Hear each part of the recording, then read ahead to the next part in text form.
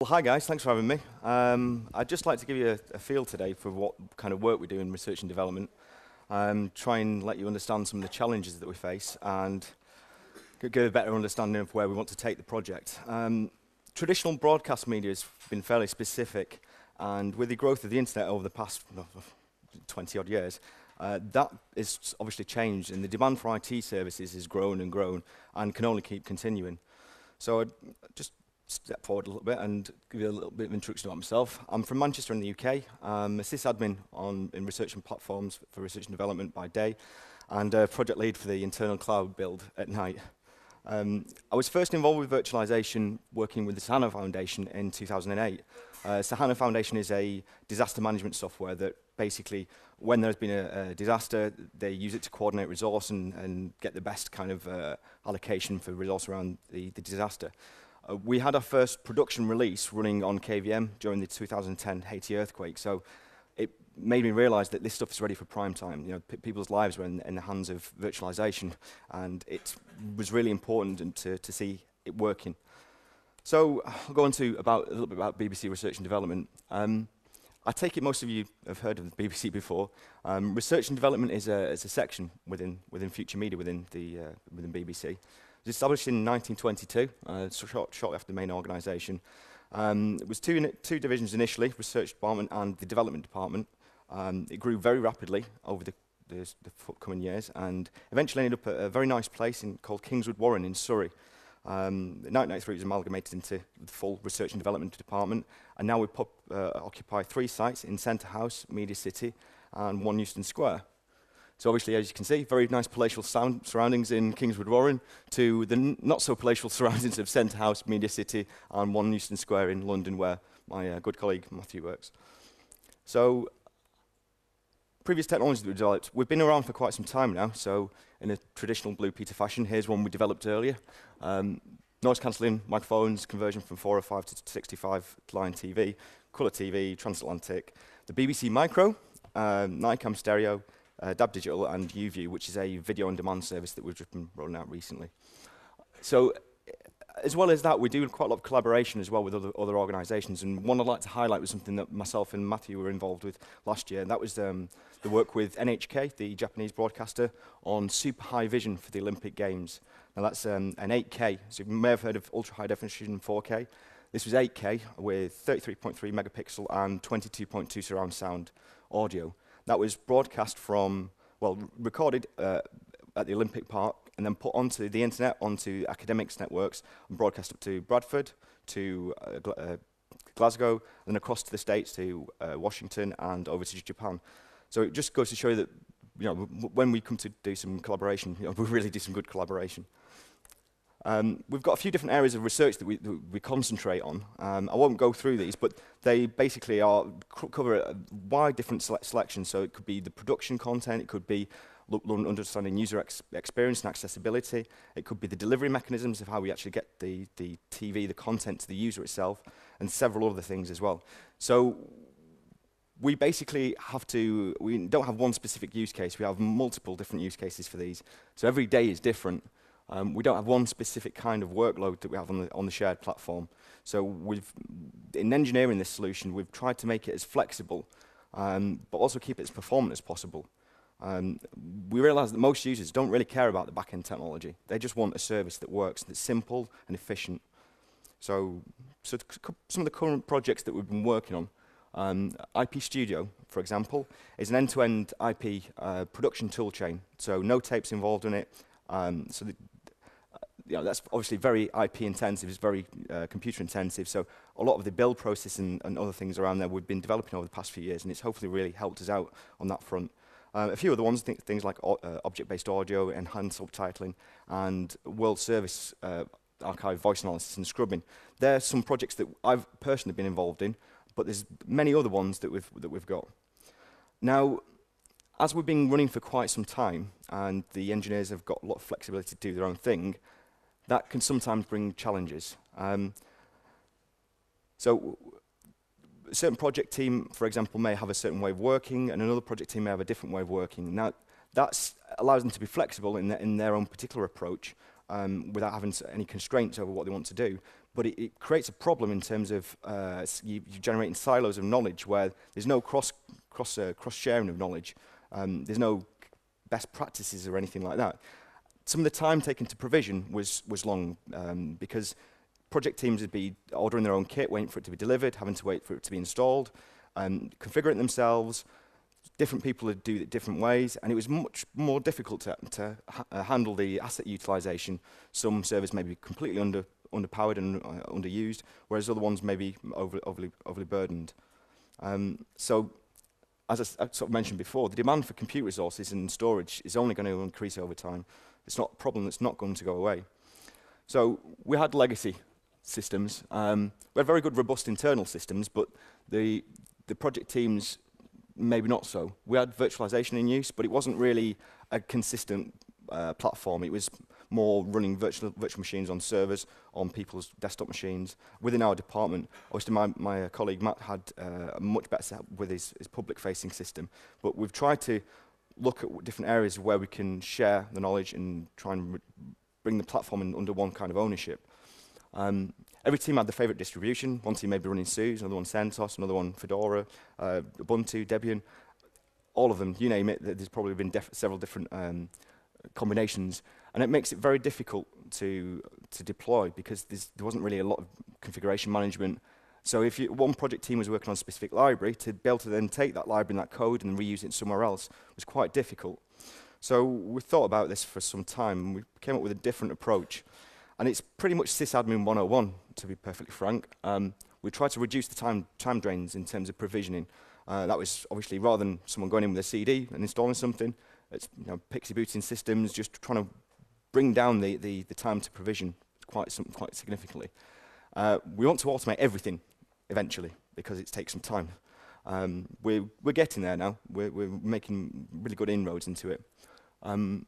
Obviously trying to standardize platforms as well. Now that's not to say you must use this particular kind of software, you must use a solution, but to try and say, we really recommend you to use this solution, we really recommend you to use this particular product, and provide them the means and the facility to do that. We also wanted to take ownership of assets as well, so we could better manage the utilization of them to ensure that we're getting the most effective use out of the money that we're putting into the different project teams. And the final point, we want to make it easy to extend and reproduce the platform across different other areas of the organization. So a little bit of caveat, we're in early stages at the moment within the project. It's only been running for about 6 months. Our platform's been live for about 2 months, our internal one. We have 2 clusters online, one based up in Manchester, another one based down in London. The one in Manchester's been running for probably 2 months now, the other one coming online shortly. Well, very shortly. And we've already had teams that are interested in what we've been up to and want to obviously put some money into it and hopefully extend the platform. And this gives us an ideal opportunity to develop some more best practice and share our ideas and develop better interactions with other areas of the organization. So we have this platform running now, the internal one, and it's already getting some good use. So I've started to move some of our internal systems infrastructure to it. Only piecemeal so far, not anything really important, but hopefully over the period of time, once we've proven that it's been working as a good solution, then we can start to migrate some of those other things over. So we've been using them as build slaves for Jenkins for various different environments. We've been using it for indexing. One of the users had a 100 gig VM he asked for the other day, which worked great. Live migrated it as well, which was interesting. We've been using it for general hosting, for general web hosting and other things, but mainly just for hacking on ideas. So a user wants to, has an idea at lunchtime or around the water cooler effect kind of thing, and wants to go and develop that idea.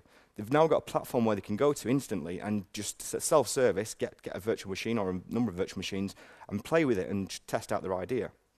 So kind of brings us to why did we build a cloud? Well, we've got ownership over the cloud. So in terms of rather than building our own cloud, rather than going to an external organization, well, we have ownership and we can be more confident in the security policy because we have complete ownership over it. But there's also other reasons why as well. So we can be guaranteed of the execution venue, i.e. the place where the virtual machines reside, so that legal stipulations around content and other things can be met to make sure that we don't end up in China or wherever else with our data. And also network access is much faster because we're obviously on a local area network rather than trying to push it over our WAN. Therefore, latency is a lot better. So if you're trying to move around high definition, ultra high definition video files, then you really need to have that kind of degree of performance within the system. So I'll give you a high-level component view of the platform. We're using OpenNebula, of course, 4.2. We're running on KVM. We're using Ceph, RBD for virtual machines. I'm actually using the snapshot layering driver that I'll go over a little bit later on, and a custom version of libvirt. Mainly, it's not exactly custom in terms of additional functionality, it's just to force Ceph authentication on. We're using Ubuntu 13.04, but as this, the products seem to precipitate out a little bit more, we may go back to the long-term support version if it works as well as the LTS, as the 13.04. Obviously, we don't want to be keeping everything up to date all the time in terms of rolling distros. The hardware, we break into two distinct types of nodes. Really, we just want to keep it simple. We didn't want several different kinds of storage nodes and several different kinds of hypervisor. We just wanted one platform, so one compute node and one storage node that we could then horizontally scale fairly easily, and keep them quite well, easy to understand for other people if they wanted to order some extra kit. They don't have to. They can order some compute nodes or just order some storage nodes. And it's fairly off-the-shelf hardware, some Dell 720s with 128 gigs of RAM. The storage nodes are 320s, 24 gigs of RAM, LSI SAS 2308 HBAs, and just some cheap Supermicro JBOD chassis. Now that's quite good value for money, we think, in terms of what we've got out of it so far. The network itself, all hosts have 10 gigabit internet connectivity. We do this with Intel cards that support single I/O virtualization I found yesterday. We use copper twin AX to connect it all together. We're fairly lucky because we have a Cisco Nexus that handles a lot of the other infrastructure, the central core infrastructure. But we get a very cheap way to get 10 gig ports by using the Fabric extender as a top of the rack switch. It's quite reasonable for Cisco stuff. So a bit more about our OpenNebula setup. We've obviously been running 4.2. We've transitioned from 3.8 to 4 to 4.2. The transition from 4 to 4.2 was really straightforward. So props to the team for the development there. Main user interaction is in Sunstone, mainly because that's the only facility that they're aware of at the moment. I've not really driven them to look at the other APIs that are available or any other sort of tools, but I guess that will come within time once they're aware of what it can do in the other back-end facilities.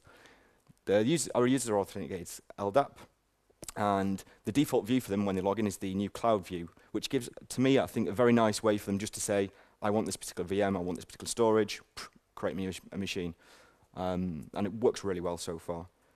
We're using Ceph RBD for VM storage, and strangely, we're using Ceph FS, running in Fuse as the system data store. Now, you may think we're crazy, we probably are, but it's working really well. If you think about the number of, within our environment at least, the number of actual writes, then the throughput on the Ceph system data store, it's fairly minimal. It's XML objects and some other bits and bobs, maybe some system state data. And we found out that we can now, rather than running NFS and trying to manage other layers of complexity, we have a shared storage backend, so let's use the shared storage backend. And so far, it just all works. We're using an Open vSwitch, which again, very nice piece of software. No qualms with that whatsoever. And we're hopefully maybe looking at connecting some of the other clusters together at some point in the future to see if we can do some more localized layer 2 bridging kind of stuff. I'll talk a little bit more about the storage node setup that we've got. I think most people are aware of Ceph. Can we just have a quick raise of hands for people that are aware of Ceph?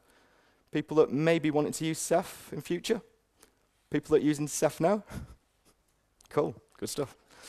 So we're using XFS-based OSDs. Now, OSDs are object storage daemons. They're essentially the service that runs on a given piece of storage. Now, it could be, in our case, just one single disk. It could be a RAID set. It could be some other kind of storage. But the idea is those individual object storage daemons are on every single storage node that we have and on every single spinning disk. We only have 6 disks per host currently. So that gives us 12 terabytes of raw storage per host. But we have enough capacity in there to grow to 24 terabytes if we populate the disks, or if we go to 4 terabyte disks, up to 48 terabytes. So we're weighing in about an eighth of a petabyte currently, which to me sounds quite a lot. But we're not even touching the size of that usage so far. And we're not even running any SSDs, which is one of the common things that people generally associate with Ceph. We have not found any issues with it. I don't know, sometime in the future we're going to look at investing in some SSDs, but due to the sheer number of OSDs that we have available, we'd want to make sure that the SSDs wouldn't be hampering the actual performance of the cluster in any way. So the journals are all on disk. We deployed using Ceph deploy. Initially I had some difficulty with it. It wasn't as good as MKCephFS in my opinion initially, but now it's Alpha's done a lot of work into getting it robust, and I rolled out another test cluster a couple of days back, and it was very seamless. So I'd recommend you to if you've had any issues with it in the past, give it another go and try it out again. We're using RBD write-back caching, which creates this very small sort of 32 meg cache on the hypervisor itself to essentially coalesce all the writes that happen, so you don't have to wait for the file sync to happen at the other end. That can sound fairly dangerous, but in practice it works quite well. We don't have any real heavy users currently, so we may want to revisit that at some point in the future to make sure that we're safe and stable on that front. And as I said, each individual storage node has an OSD, has multiple OSDs on it, and then a small subset of those storage nodes have the monitor service, which provides a quorum service for the Ceph backend to ensure that there's no sort of split brain situation as you'd normally find, and that the given state of the cluster is actually the given state of what you want, what you need to use. On the storage nodes that don't run the monitor service, we run the MDS service, which provides the metadata service for the POSIX file system that we use for the system data store in Ceph.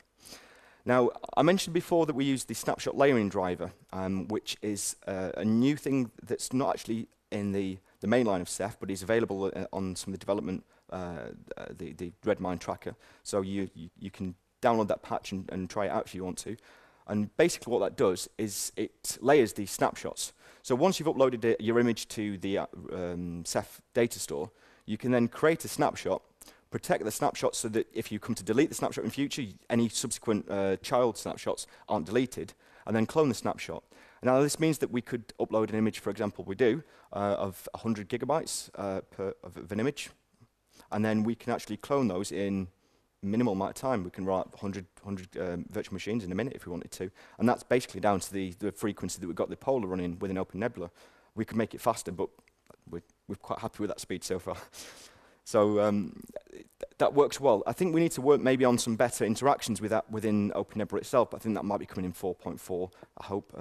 I'm happy to work with anyone on that. So Ceph's future can hopefully get better.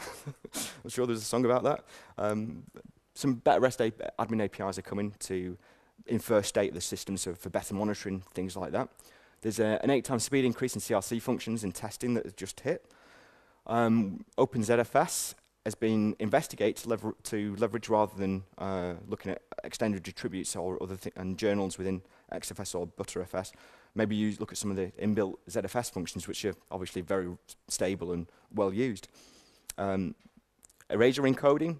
I don't know if anyone's aware of erasure encoding. It's quite a clever concept. It basically reduces your raw storage requirements when you have replicated content. Because one of the nice things about Ceph is it automatically, or at least it'll let you replicate to a n number. So that could be 2, 3, 4 replicas of your data across your Ceph cluster.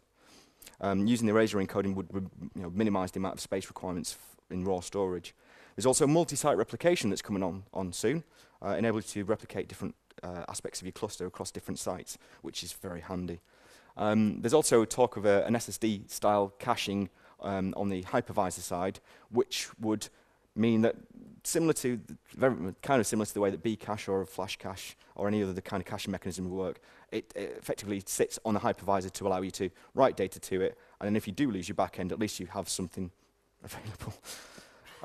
Okay, so in terms of our deployment, we're generally Puppet managed. We have a lot of ephemeral and temporal virtual machines that come and go.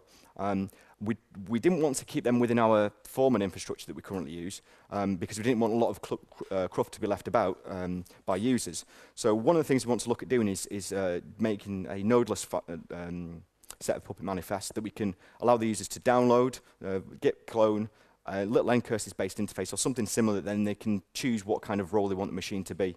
We're trying to keep the system admin aspect of it in terms of people coming to us very minimal. So one of the things we've been using for VM images as well to actually generate them is a very nice tool called VWE. It's based on, or at least it's got some interactions with Vagrant, but it also uses libvirt as well, which is, in this case, extremely useful.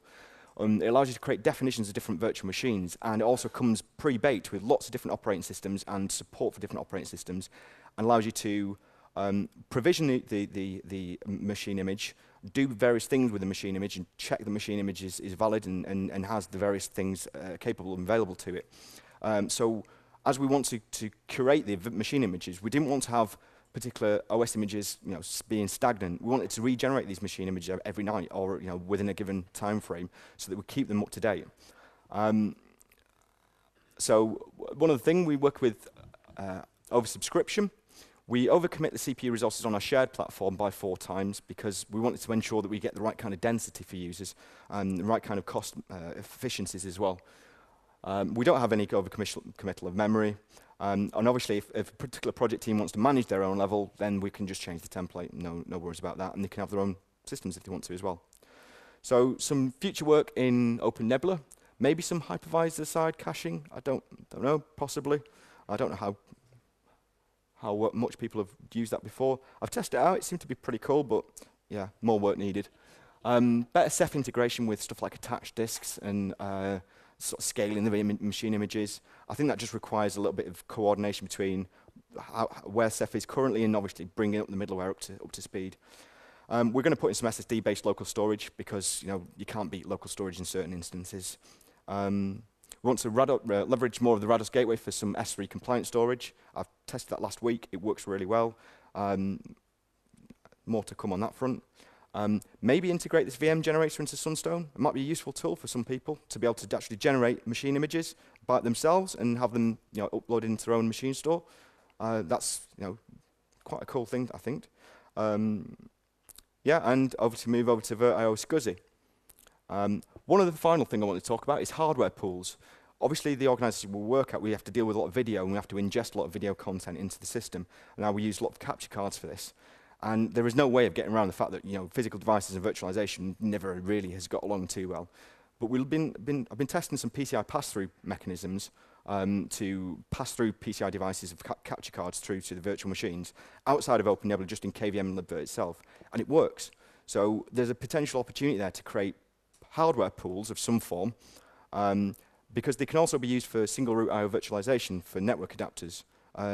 Now there's a patch that's just come out on a list recently today, so for the single root I/O virtualization network driver. So I'll be testing that out to see if we can maybe coordinate some research there. And yeah, so once we've got driven the PCI capture device to be bound to the VM, we can drive, again, automatically our SDI matrix, our video router, essentially, to connect to that virtual machine's particular capture card, and then give it a feed automatically. So a user can go and say, I want BBC One HD, I want the virtual machine, I want it to be bound. We can create the right patching in software, and then connect the virtual machine, give them a virtual machine to user. They can go away, develop, test, play. And yeah, there may be some other use cases. And that's it. So thanks. Any questions at all?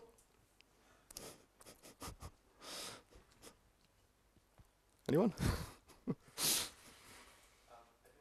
Sure. For testing Ceph and the RBD layer, did you do any performance tests, and if so, what did you use? Yep. Well, there's a suite called Phoronix test suite, which comes with various disk. Please repeat the question. Yeah. The question was any benchmarking mechanisms or techniques for RBD based block devices. So yeah, we used something called Phoronix test suite, which again includes Bonnie, includes FIO, Postmark, lots of other suites to give it a random different disk accesses. And what I did is I started to run those in different virtual machines and randomize the actual use pattern, and ran them over a period of time. So we just generated completely random content, completely random disk access to just to really soak test the cluster. And it stood up and it worked really well. As obviously we've got 36 individual OSDs, when we're coming to do something that requires larger degrees of IOPS, then we have that capability available to us. The actual throughput isn't as fast as it could be, but I think that's maybe down to the way that we've got RBD striping at the moment. So again, we've only been running this for a couple of months. We've got a lot more testing to do and a lot more work to find out. But yeah, I've got benchmarks. Cool. Anyone else? Sure. I've tried, yes, the question was another distributed file system like GlusterFS. Yes, we did test some different file systems a while ago, and they weren't too great. We had some difficulties with them. In the previous organization I used to work at, we tested this for some time, and this was when Ceph was just a very small little baby, and Sheepdog was just starting as well. There was issues with it, let's say, in terms of, I won't name the specific one, but there were some issues. When we came back to this project and started to look at it again when I was asked to lead on it, we looked at Ceph and it just ticked all the boxes, and it was performant and it worked, and it seemed to have lots of scale and lots of interest in it. Yeah, Gluster's got the same thing, but we've kind of invested a lot of time in research into this now, so we're probably going to go down this route. But that's not to say that we're going to specifically use this in future and all the time. We're always looking at different ways to do things and always better ways to do things. So maybe, but not quite now. Sure. Yeah, something I don't know if I missed it, but are the hypervisor, the OpenNebula hypervisors also OSD nodes? No. So the question was, are the hypervisor nodes OSD nodes as well? No. We completely separate the two layers. As I said, we've got hypervisor node, and the OSDs are completely separate. Things can go really wrong if you have OSDs and hypervisors on the same system. It's just don't do it. Keep them separate. It's you don't need to. You don't need to. If you can afford to just keep the two together, do. You can run OSDs and MONs on the same boxes. You can run OSDs and on MONs and MGSs if you want to, but just keep the actual presentation of the bullock device on a different machine. Sure. Do you all only run Linux machines for video capturing also, or do you hypervise macOS or something like this? So the question was, do we only run Linux as our sort of on our hypervisors for capturing things?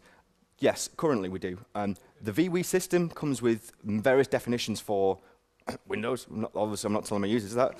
OS X, different kind, all the different distros, FreeBSD, etc. So we've already got that in the bag. If we wanted to roll that out, we could generate the images fairly easily, and then just start to bring it into our system. We've not got the requirements to do that yet, so we've not spent the time in doing it. I guess if someone asks the requirement, then yes, we can. But we generally use Ubuntu because that was or Debian.